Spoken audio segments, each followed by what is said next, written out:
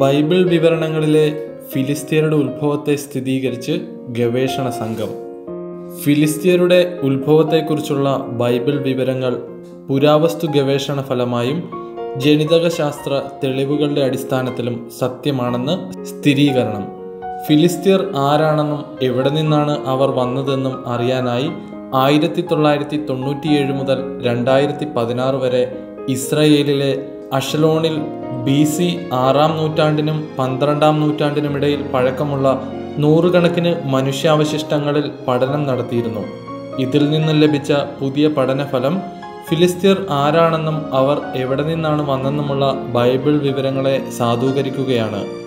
ആമോസിന്റെ പുസ്തകം 9-ാം അധ്യായത്തിൽ ഈജിപ്തിൽ നിന്നും ഇസ്രായേൽക്കാരെ മോചിപ്പിച്ചതുപോലെ ഫിലിസ്ത്യരെ കഫ്തോറിൽ നിന്നും ദൈവം രക്ഷിച്ച സംഭവത്തെ പരാമർശിക്കുന്നുണ്ട്.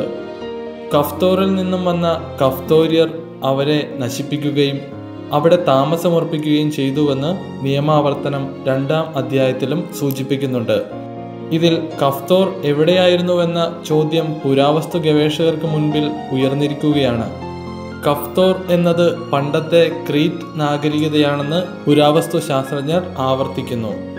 ആദ്യം മുതലേ അവിടെ ജീവിച്ചിരുന്ന നിവാസികൾക്ക് പകരമായാണ് ഫിലിസ്ത്യർ അവിടെ വാസമുറപ്പിച്ചതെന്നും അവർ കടൽ വഴിയാണ് വന്നതെന്നും വിശുദ്ധ ഗ്രന്ഥ സൂചന നൽകുന്നുണ്ട്.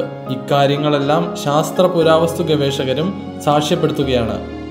പഠനങ്ങളുടെ വെളിച്ചത്തിൽ BC 12-ാം നൂറ്റാണ്ടിൽ ഫിലിസ്ത്യർ അഷ്കലോണിലേക്ക് കുടിയേറിയതായാണ് മാക്സ് പ്ലാങ്ക് ഇൻസ്റ്റിറ്റ്യൂട്ടിലെ ഗവേഷകനായ മൈക്കിൾ ഫെൽഡ്മാനും ഗവേഷണത്തിന് നേതൃത്വം നൽകിയ ഡാനിയൽ മാസ്റ്ററും സ്ഥിരീകരിക്കുന്നത്. ചുരുക്കത്തിൽ ബൈബിളിലെ ഫിലിസ്ത്യർ ഉത്ഭവം സാധൂകരിക്കുന്നതാണ് ഈ പുതിയ കണ്ടെത്തൽ എന്നാണ്.